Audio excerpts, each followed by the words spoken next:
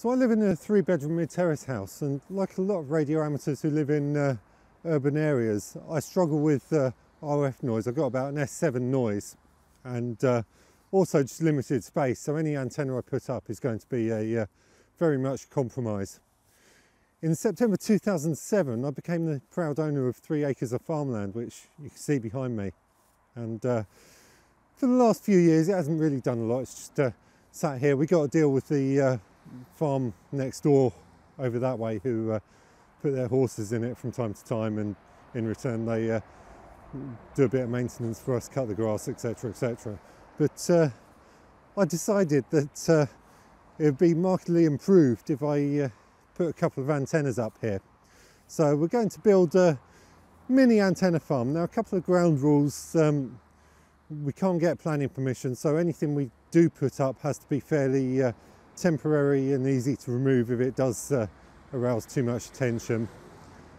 And secondly, we are on a real tight budget, so in true radio amateur style we're doing this on the cheap.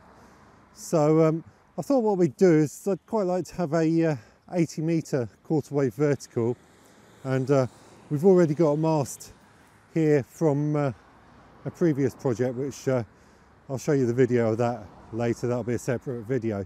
So I'm thinking maybe this mast behind me we could do something VHF, or maybe even some kind of a doublet or something, and quarter wave vertical down this way.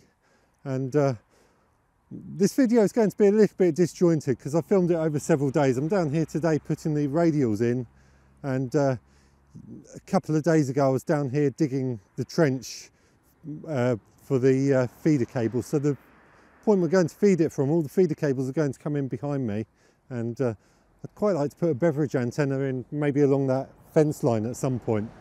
But just focusing on the quarter wave vertical for 80 metres at the moment.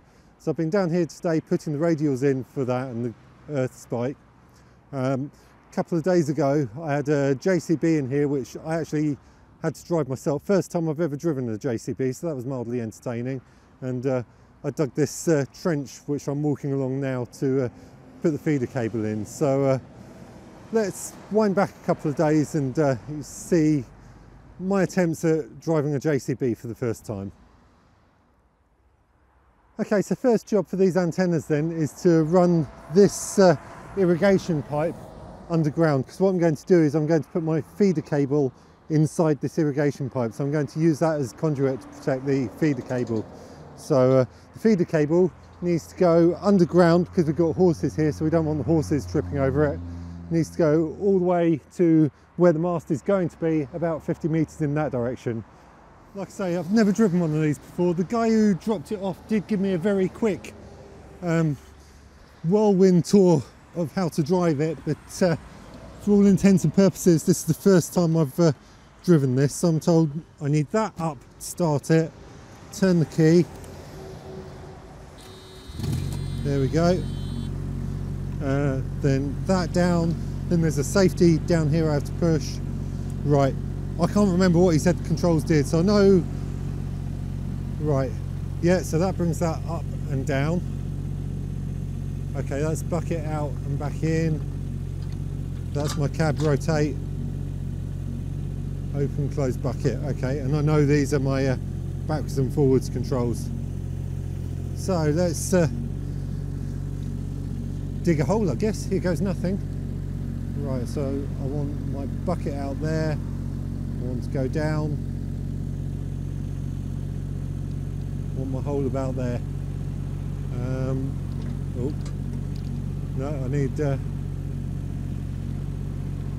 bucket like that. I just don't want to take out my irrigation pipe. There we go, and then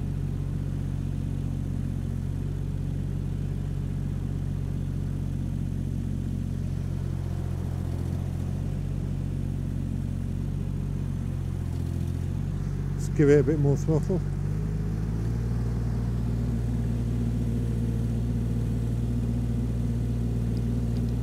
No. Oh, that's what I was trying to do. There we go, first scoop, and I believe this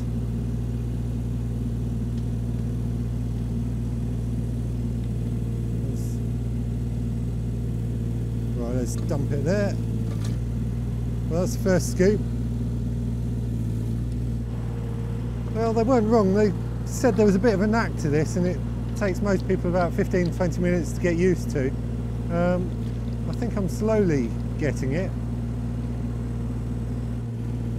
Oh. Famous last words, that was a slightly bigger chunk than I wanted to take.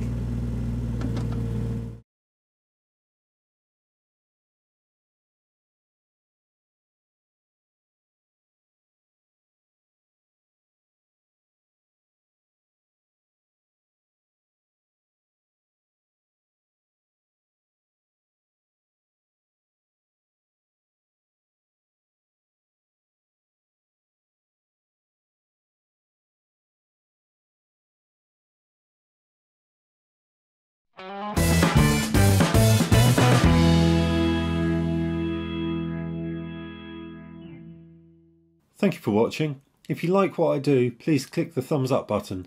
It lets me know that I'm heading in the right direction with the channel and gives me the confidence to keep doing what I'm doing. Don't forget to click the subscribe and also the bell button to be notified when I upload new content. If you don't like what I'm doing, feel free to click the thumbs down button. Just tell me why in the comments below. I welcome your feedback, and constructive criticism will help me to improve the channel. Take care, and I hope you will catch me in the next video.